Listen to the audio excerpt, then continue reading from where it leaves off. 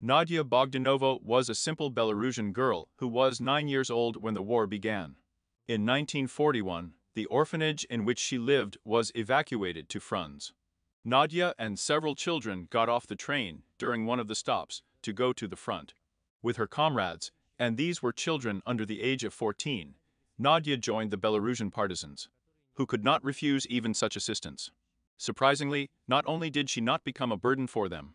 At the age of 9, Nadia became a scout in the partisan detachment of Uncle Vanya Dyachkov. Small, thin, she, pretending to be a beggar, wandered among the fascists, noticing everything, remembering everything, and brought the most valuable information to the squad.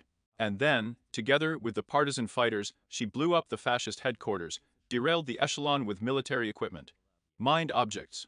It is unlikely that she even thought about the consequences that could come if she fell into the hands of enemies. Red flags over Vitebsk. On the eve of the upcoming holiday of the October Revolution, at a meeting of the partisan detachment, they discussed who would go to Vitebsk and hang red flags on the buildings in which the fascists lived in honor of the holiday. According to the commander of the detachment Mikhail Ivanovich Dyachkov, the red flags hung out in honor of the holiday were supposed to serve as a sign to the residents of the city that the war with the Nazi invaders was continuing. In order to raise the fighting spirit of the Vitebsians, the fascists carefully guarded the approaches to the city, searched everyone and even sniffed. If the suspect's hat smelled of smoke or gunpowder, they considered him a partisan and shot him on the spot. There was less attention to children, so we decided to entrust this task to 10-year-old Nadia Bogdanova and 12-year-old Vanya Zvantsov. At dawn on the 7th of November, 1941st year, the partisans drove the children closer to Vitebsk.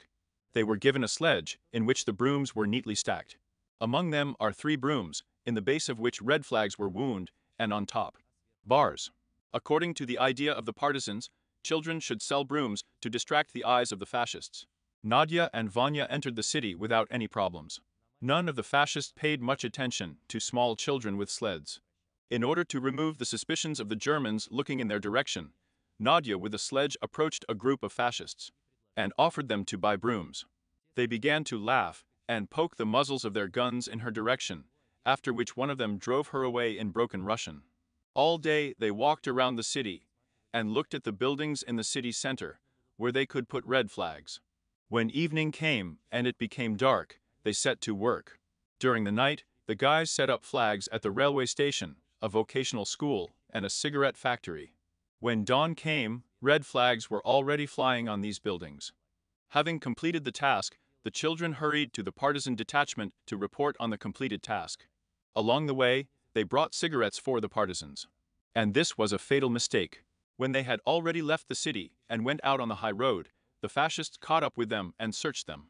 When they found the cigarettes, they guessed who the children were carrying them to and began to interrogate, after which they took them back to the city. One of the fascists interrogated them at the headquarters.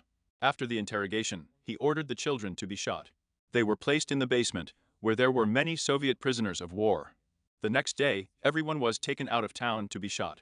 Nadia and Vanya were standing under the gun of the fascists. The children held hands and cried. A fraction of a second before the shot, Nadia lost consciousness. Some time later, Nadia woke up among the dead, among whom was Vanya Zvantsov. Reconnaissance and combat in Byelorussian. After the capture of settlements of the Belarusian USSR, the Nazis set up firing points there. Mined roads, dug tanks into the ground. In one of these settlements, in the village of Byelorussian, it was necessary to conduct reconnaissance and establish where the Germans had camouflaged guns. Machine guns, where the sentries are standing, firm which side it is better to attack the village. The command decided to send the chief of intelligence of the partisans Farapont Slesarenko and Nadia Bogdanova to this task. Nadia, disguised as a beggar, had to go around the village, and Slesarenko to cover her departure in the woods near the village. The fascists easily let the girl into the village, considering that she was one of the homeless children who walk around the villages in the cold, collecting food in order to somehow feed themselves. Nadia went around all the yards, collected alms, and memorized everything she needed. In the evening, she returned to the forest of Slesarenko. There a partisan detachment was waiting for her, to which she reported the information. At night, the partisans machine-gunned the Nazis from both sides of the village. Then Nadia participated in a night battle for the first time. However, Slesarenko did not let her go a step away from him. In this fight, Slesarenko was wounded. Nadia bandaged his wound. A green rocket soared into the sky, which was a signal from the commander for all partisans to retreat into the forest. Slesarenko ordered Nadia to leave him and go to the squad for help.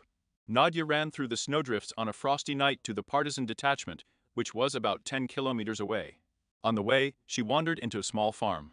Near one of the houses where the police were having dinner, there was a horse with a sleigh. Having crept up to the house, Nadia got into the sleigh and returned to the wounded Slesarenko. After getting on the sledge, they returned to the squad together. Then the girl was only 10 years old. Mining of the bridge in Karasevo in February 1942 year, according to other sources. 1943 year, Nadia, together with the partisan bombers, was ordered to destroy the railway bridge in Karasevo. When the girl mined it and was returning to the squad, she was stopped by policemen. Nadia pretended to be a beggar, then they searched her and found a piece of explosives in her bag. When they began to interrogate her, at that moment there was an explosion, and the bridge blew up right in front of the policeman. The policeman realized that it was Nadia who had booby-trapped him. The girl was captured and taken to the Gestapo. There they tortured her for a long time, burned a star on her back, poured icy water on her in the cold, and threw her on a red-hot stove. Having failed to get information from her, the fascists threw the tortured, bloody girl out into the cold. Deciding that she would not survive, Nadia was picked up by the residents of the village of Zanalyachki, who were leaving her. After the torture, Nadia almost lost her sight. After the war.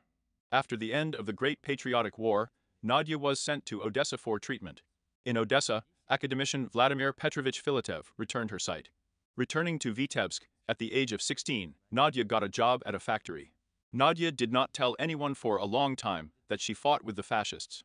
And she didn't even know that a monument had been erected to her, posthumously, as her comrades thought. 15 years later, she heard on the radio how the head of intelligence of the 6th Partisan Detachment, Farapont Slesarenko, her commander, said that the soldiers would never forget their dead comrades, and named among them Nadia Bogdanova, who saved his life. Wounded. It was only then that the people who worked with her learned about what an amazing fate she was, Nadia Bogdanova, who was awarded the Orders of the Red Banner, the Patriotic War of the First Degree, medals. She became the youngest pioneer hero. Her name is listed in the Book of Honor of the Belarusian Republican Pioneer Organization named after Lenin. Nadezhda Aleksandrovna Bogdanova lived all her life in Vitebsk, married Kravtsov.